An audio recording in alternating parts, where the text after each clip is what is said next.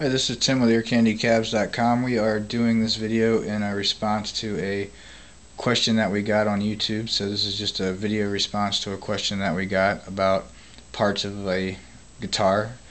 This particular instance we're using a Fender Stratocaster.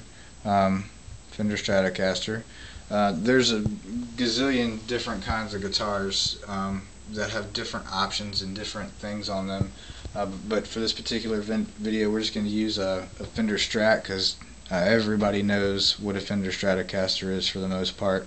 I'm not going to play through it, so if you're watching to hear it, go ahead and skip on past this video because that's not what this is about. So we're just going to identify parts of the guitar for someone. So starting off at the very top, that's called the headstock, and these are called tuning key pins or pegs, where you can see the strings wrap around the pins or pegs, tuning pegs, and then you turn the tuning keys to tighten up the string around the tuning pegs. The tuning pegs have holes in them that you run the string through and bend it, and then start turning the tuning keys to tighten up the guitar string.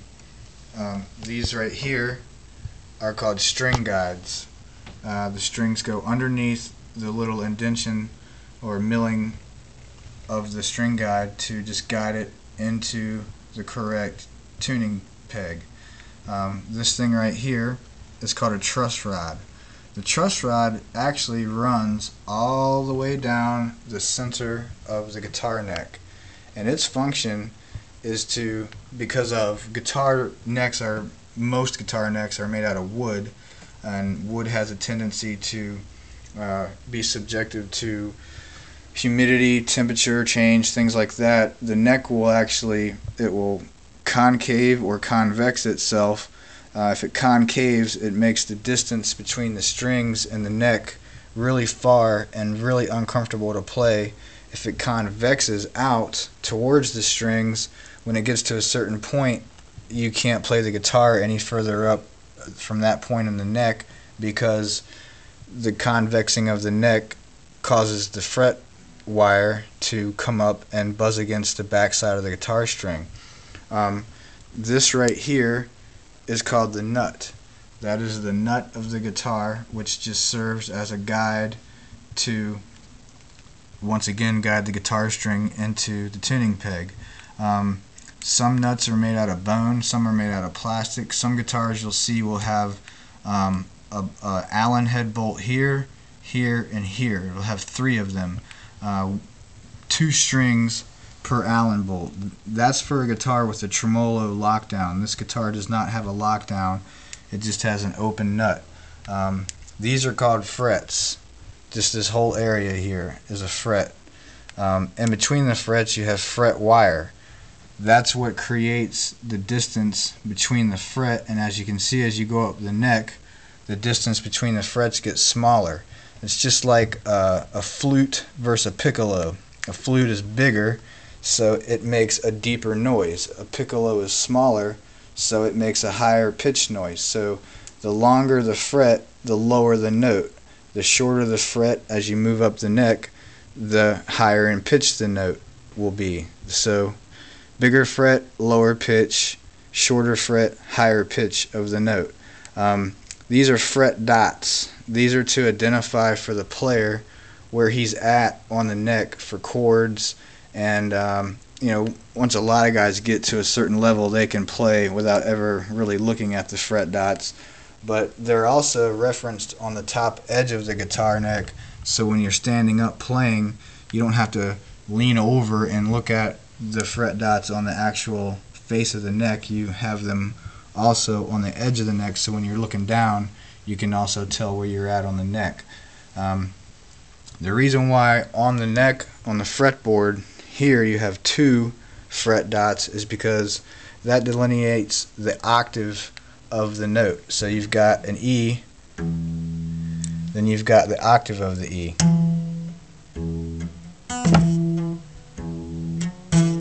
It's just like going from one low C on a piano to the high C on a piano. It's just an octave. This is a 22 fret guitar. There's 22 frets on this fretboard. Some guitars have 24 frets, and the reason for that is it has 2 fret dots there, and then it'll have 2 fret dots on the 24th fret, which is actually a 2-octave guitar. So you've got 1 octave on the lower register of the neck and 1 octave on the upper register of the neck. So that's basically the guitar neck. And on the back, just to kind of as a reference show, there's the back of the neck. That's called the roundness of the neck is called the neck radius. Some guitars have a single radius, some guitars have a dual radius. This guitar has a dual radius neck, meaning it's more round here, and as you get down to the higher, closer spaced together frets, it flattens out. So the radius is flatter at the base of the neck than it is towards the headstock of the neck. While we've got it flipped over real quick, I'll show you. These are the tuning key covers. That's all they do is cover up the gears and the tuning keys. This is the neck plate. Some guitars are neck through, which means you won't have this plate. It's actually it's manufactured as one solid piece of wood, or it's a set neck where the neck is glued in, so you won't have this plate. If you remove the 4 screws from this plate, the neck will actually come off. This is the back plate, or the back guard, and underneath that is where you insert your strings. You can see the string balls inside the tremolo, which we'll get to when I flip the guitar back over. So there's the string balls right there. It's the ball into the string, and that's the tremolo plate. Underneath the tremolo plate, you have a couple of these, 3 or 4 of these. These hook into the back of the tremolo plate, and there's another steel plate that screws into the body of the guitar, and this spring gets stretched out and hooked onto one end of the guitar body, and this slides into the back side of the tremolo. This is the tremolo or bridge. So that's how that works. That's where the tremolo goes. The tremolo, otherwise known as the whammy bar, this goes right in there. So watch Eddie Van Halen or Steve Vai play anything on YouTube, and you'll see them use this thing, and that'll give you indication of what it does. But what it does is it works as a tool to bend this whole bridge piece down and detune the guitar strings, and that's called a whammy bar or a tremolo arm. Same thing. You'll hear guitar guys talking fancy guitar talk about their potentiometers. That's just a fancy word for knob. These are just knobs. This is your volume knob, your treble knob, and your bass knob. This is a 3-way switch. Some Fender Strats have a 5-way switch. This is a 3-way switch. So when it's in the down position closest to the bridge, that means it has this pickup activated.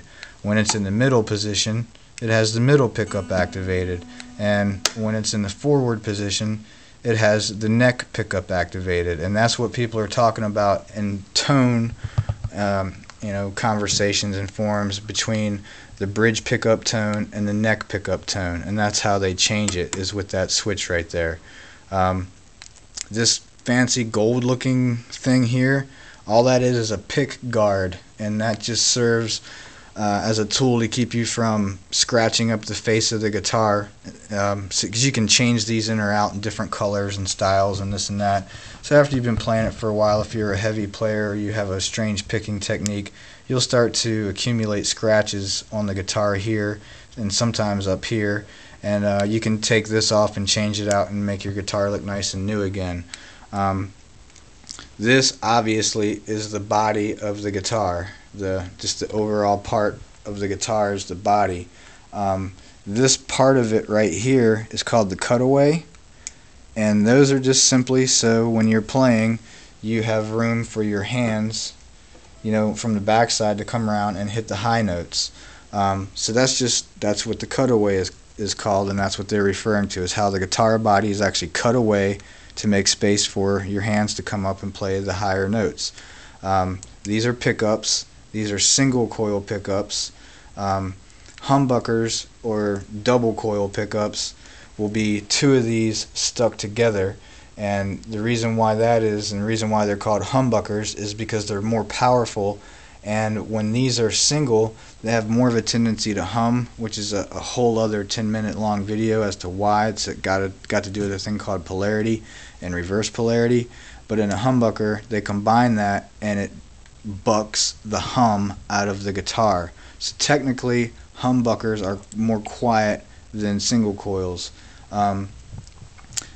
This is the body contouring. As you can see, this guitar is not flat. The whole body of the face of the guitar is not flat. It's contoured, and on the back side it's also contoured out to just make it more comfortable to play. It takes some weight off the guitar. It helps it fit up against your body better. Makes it weigh a little bit less. Now we can get really complicated about this piece right here, but I'm not going to, because it's just really unnecessary. It's the bridge. It's attached to the guitar by those screws right there and by the spring mechanism that I explained to you that is in the back of the guitar. These are string saddles right here. They got 6 of them, one for each string. And in between the saddle you've got tiny little Allen head screws that you can adjust up or down to raise the action of each individual string. So if you got fret buzz or something, you can, gently raise these up with the Allen screws until the string is far enough away from the neck to prevent it from buzzing against the neck. But that also correlates with the truss rod that we talked about earlier, because if the neck's bent because the truss rod's out of adjustment, then adjusting these is secondary. And then the screws on the back of this are intonators, and what that means is it will pull or push out the string saddle to adjust the distance between right here and the nut of the guitar. It's a very calculated distance, and if it's out of adjustment, it's out of what's called intonation. So your octave won't sound like an octave. It'll sound a little bit under an octave, or it'll sound a little bit over an octave. And then last but not least, these silver things on the end of the guitar here, right there, and on the other end of the guitar right here, are strap locks. So you can put a strap on and strap it over your shoulder and stand up and play. And last but not least, this here is the input, where you take a guitar cable and plug it into the guitar, and then plug the guitar into a guitar amplifier. And that, in short, is the parts of a Fender Stratocaster. Thanks for watching. Thanks for asking the question. Please hit subscribe, and have a nice day.